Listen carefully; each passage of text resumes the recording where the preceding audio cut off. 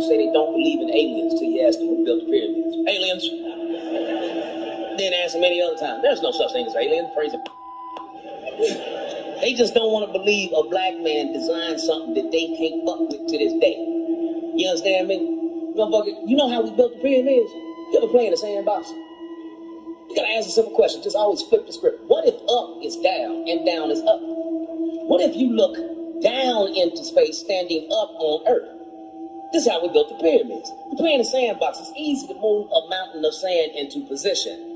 Once you wet sand, it holds its form like concrete. You put the first brick at the apex of this motherfucker, all right? You move sand out of this corner and that corner and place bricks there on both sides all the way to the top.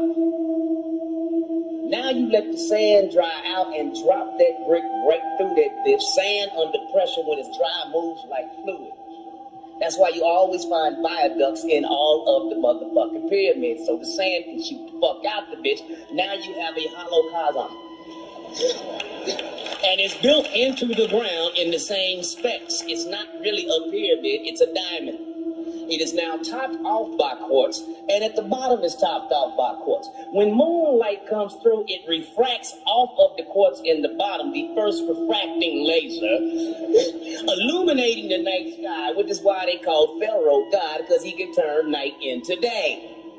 Thus the all-seeing eye on your dollar bill above the pyramid.